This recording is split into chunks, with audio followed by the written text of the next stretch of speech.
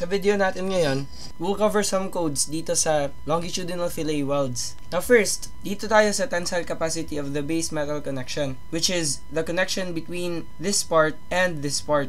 We still are not considering the weld. Instead, we are just considering this as a tension member in which the cross section is, if this is the width and then this is the thickness, then this is the cross section that we'll consider. And so for the tensile capacity of the base metal connection, we have the tension yielding on gross area, in which we have for ASD, this is the allowable strength, and so that will be 0.6 multiplied by Pn, and then for LRFD, we will use phi as the reduction factor, which is 0.9.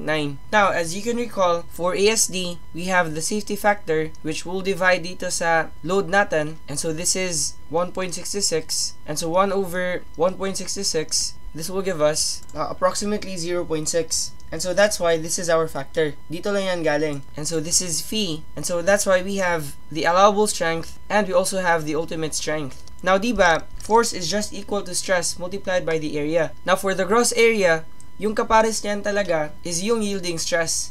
And so that's why this is Fy multiplied by the gross area. So stress multiplied by the area. And then yung gross area natin is simply the thickness multiplied by the width. This cross section. Yan. Now for the tension rupture on the net section of the base metal, we have the following formulas. Now since we are talking about rupture, yung gagamitin natin is yung specified ultimate stress of the base metal, which is Fu. If we are talking about rupture, yung kapares niyan is yung Fu. While if we are talking about yielding, yung kapares niya na area is yung gross area. Yung rupture kasi sa steel design, it occurs when the stress on the effective area of the section is large enough to cause the member to fracture. And so, diba, we are talking about the effective area. And so that's why we also need to use the effective area dito. Now, the effective area is just simply our shear lag factor multiplied by the net area. However, since dito sa welds, yung net area is just equal to Ag, since wala namang butas dito sa welds, we can just take this as Ag. And so if this becomes U times Ag, we now have the following. For ASD, we will use 0.5 as our reduction factor since we are talking about rupture. And then for LRFD, our reduction factor will be 0.75. By the way, this corresponds to a factor of safety of 2, while this is our phi. Now our formula for Pn will be Fu, which is the specified ultimate stress multiplied by the effective area. That still comes from stress times area is equal to force. And then by the way, yung U natin dito, this is our shear lag factor. And then for the tensile capacity of the base metal, we need to use the smallest value. This is something you have to remember. Now for the shear strength of the base metal, we have the following formulas. Based on the gross area of the shear surface, we have 0.6 Fy. Again, we are using Fy again because we are talking about the gross area multiplied by Ag. Now, if we look at the plate, saka yung base metal, we actually have two thicknesses. However, we'll choose the smaller one. And so pick the smaller thickness of T1 and T2. And then after which, that's what you will substitute dito sa gross area. That's simply thickness, this dimension or this one, yung dalawa, multiplied by the length. Now, we are considering this area, or this one, kasi diba, when we are talking about shear, we need the area parallel to the force. And so that's why, as you can notice, this area is parallel to our force P. Now, based on the shear rupture strength, gagamitin na natin yung Fu. And so, magiging 0.6 Fu ANV, where ANV is the net area for shear. So, yung V dito represents shear, and then yung N represents net. And so here we have the net shear area will be thickness times the total length of the weld. Now sir, ano yung total length of the weld? It's simply, since meron tayong dalawang welds dito, meron dito, saka dito, yung total length ng weld will be 2 multiplied by L. This one plus this one. And then for ASD, we have 0.5 Pn. And then for PU naman, for LRFD, we have 0.75 multiplied by Pn. And then next, for the weld shear strength, we have Pn equal to FNW, which is the tension strength of the weld, which is represented by 0.6 multiplied by Fu, and then we have the effective area of the weld. Now W here stands for weld, and then E stands for effective. That's why this is the effective area of the weld.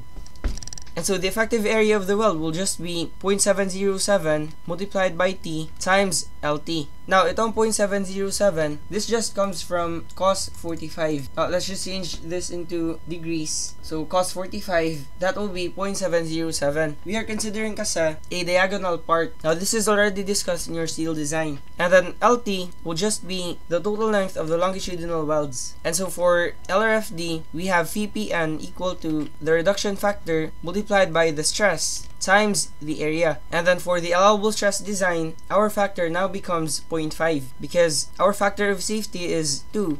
So 1/2 will become 0.5 FNW multiplied by AWE. And so since tapos na tayo sa code, we will now apply it here. Now for the first question, which of the following daw most nearly gives the allowable strength of the connection based on the strength of the connecting plates? Now here, since we are interested in the connection based on the strength of the connecting plates, we will use the codes right here, the tensile capacity of the base metal connection. And so we actually have two values of Pn. We have FYEG and we also have FUAE. However, since we are talking about the allowable strength, we will be using ASD because this is for the allowable strength design.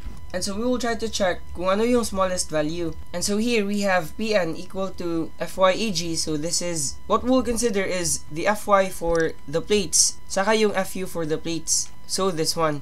And so this is now 345 multiplied by the gross area, which is this cross section. So that will be the thickness multiplied by the width. Now our width right here is 200 mm, and then we have a thickness of 12 mm. And so this is now 12 multiplied by 200. So this is now 345 times 12 multiplied by 200. And so this will be 828,000. And then for FUAE, we have 450 multiplied by 12 times 200. However, don't automatically say na we use this one kasi diba this is lesser than 450. However, you have to take note that we are talking about the effective area.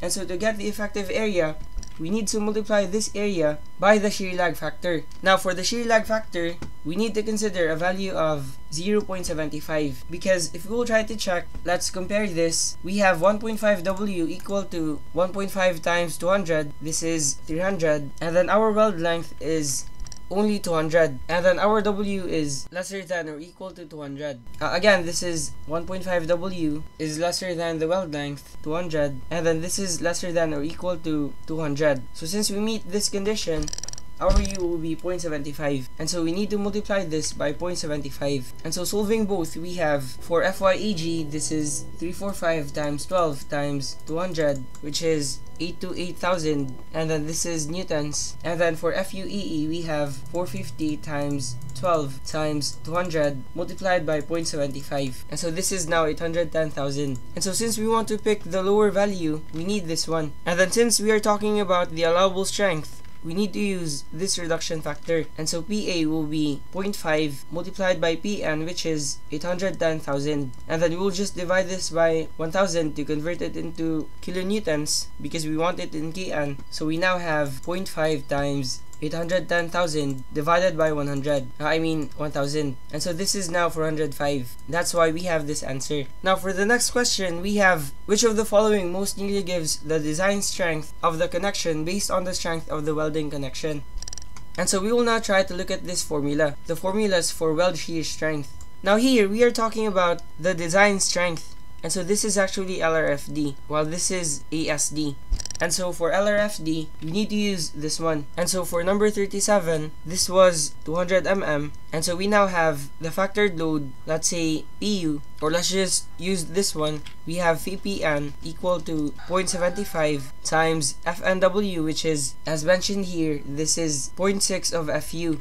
And so this is now 0.6 multiplied by FU, which is for the welding electrode, this is 485. So times 485, this is our shear strength. And then for the effective area of the weld, this will now be 0.707, this one. So times the thickness, which is 6 mm, multiplied by the total length of the weld. Now for the total length of the weld, since we actually have two sides, this one and this one, then we have 200 plus 200, and so the total will be 400. And so multiplying these, we have 0.75 times 0.6 times 485 multiplied by 0.707 times 6 times 400, and so this is now 370 kN if we'll convert it into kilonewtons.